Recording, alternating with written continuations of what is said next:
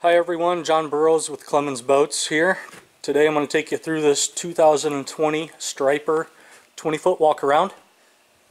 It's packed pretty tight in the showroom, so I can't get you a good profile of the boat, but this one does have the navy hull color on it. You can kind of see it down there, and I'm sure you can see it in the pictures that are in the listing as well. It has a 200 Yamaha hanging on the back here.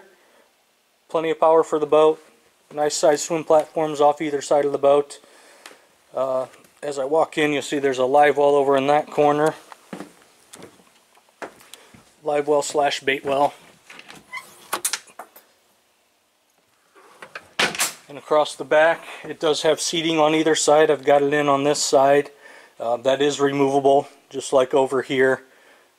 There's the cushion sitting off to the side there, but easy access to the battery switch underneath that cushion. Down underneath the seat on this side we have raw water and fresh water hookups, as well as the button there for the aerator on the live well.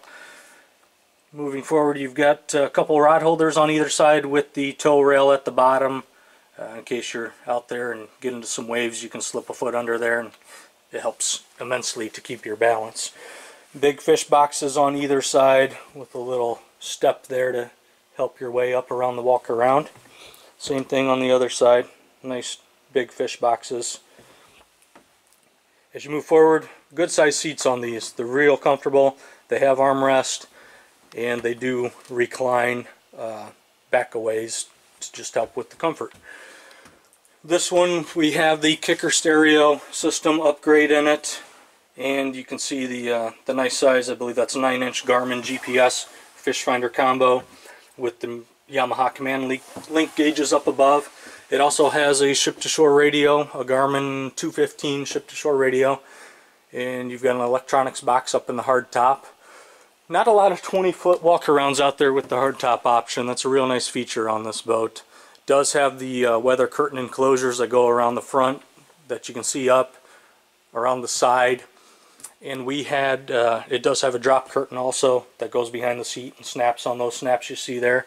We also just had some aft curtains made for this boat that go all the way to the back off of the hardtop, just slopes all the way to the back to protect the whole cockpit here.